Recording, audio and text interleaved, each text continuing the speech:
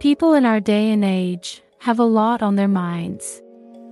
We make hundreds of choices every day, ranging from what socks to wear to what to eat for supper. It's easy to understand how our minds might get overloaded when we add to that list all the things we unintentionally dwell on, such as that casual remark made by a colleague, or that persistent concern about having enough money to pay all our bills every month. Being as conscious as possible of all of these ideas is the simplest kind of mindfulness. It enables us to become aware of where our attention goes. Although we often have little control over the world around us, we can learn to have control over what occurs inside us through mindfulness. To learn more about the practice of mindfulness, make sure to watch this video all the way through. Thanks for joining us. Be sure to like, share, comment, and subscribe for the latest from Red Button Journal. And now for the journal. What is the practice of mindfulness? Mindfulness is an awareness that grows when we calmly pay attention to our thoughts, feelings, and body sensations on purpose in the here and now without judging them. We might take out our phones while waiting in line at the grocery store, or instead, we could decide to stop and look around, take a deep breath, and ask ourselves, how am I feeling? Or something like, what can I see, smell, and hear right now? We call this process of slowing down and being aware of the present moment mindfulness. Though they are sometimes combined, mindfulness and meditation are not exactly the same thing. By simply observing our thoughts and our environment, we may practice mindfulness anywhere, at any time. In contrast, meditation involves the process of consciously cultivating our capacity for mindfulness. We are engaging in meditation when we sit, breathe, or move in a manner that aims to build our present moment awareness. What are the benefits of mindfulness? The advantages of mindfulness meditation have been extensively studied by scientists since the 1980s. These studies have overwhelmingly concluded that mindfulness, and particularly meditation, can change brain structure and function over time, thickening and densifying the areas of the brain involved in cognition, learning, and memory. We can concentrate better and solve issues faster by practicing mindfulness. It may help us prepare to recover from difficult circumstances.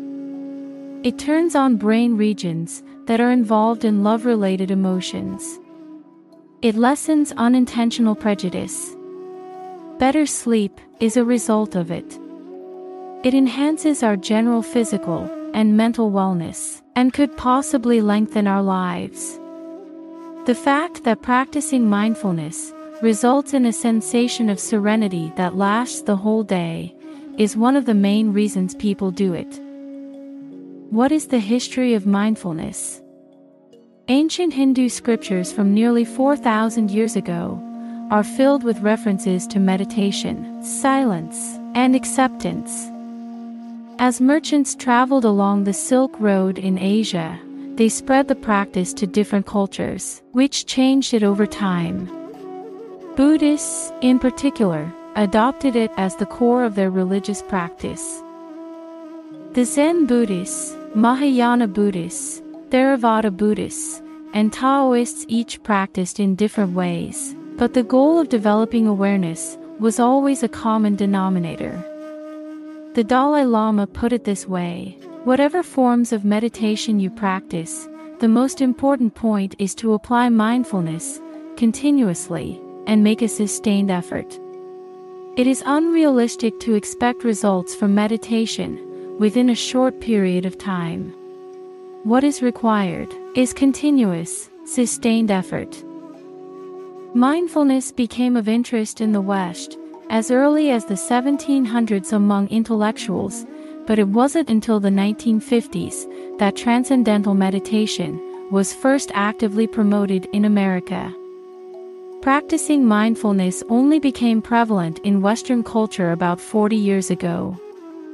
Today, it is widely practiced throughout the world. The key to developing mindfulness in your own life is finding the technique that is right for you and practicing it regularly. What are the most common mindfulness techniques? There are 4 common mindfulness techniques found in Western culture today: Transcendental Meditation, Loving-kindness Meditation, Yoga, and Mindfulness-based stress reduction. Transcendental Meditation is a traditional technique that involves concentrating your attention on a mantra, a sound with no meaning, like Om, and repeating it for 10 to 20 minutes at a time. It changes how you think about things, it can open up your brain to a higher state of consciousness, and it can change your life. Loving-kindness meditation promotes goodwill by repeating statements such as, "May I be happy, may I be peaceful, may I be well," and others. Then you move on to, "May you be," and eventually, "May we be." By just thinking the words to yourself, you can practice loving-kindness meditation at any time.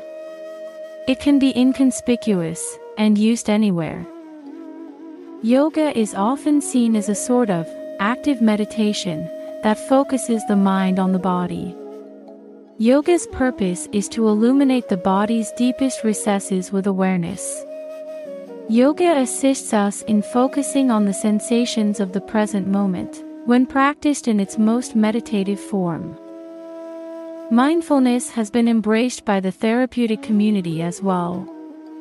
The mindfulness-based stress reduction (MBSR) treatment employs a variety of meditation techniques to assist patients in managing a wide range of problems, including cancer, diabetes, depression, anxiety, chronic pain, and immunological diseases.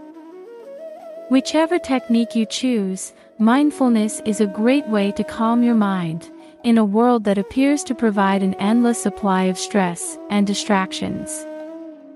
Tell us in the comments which mindfulness technique you practice, or which technique you think might work best for you.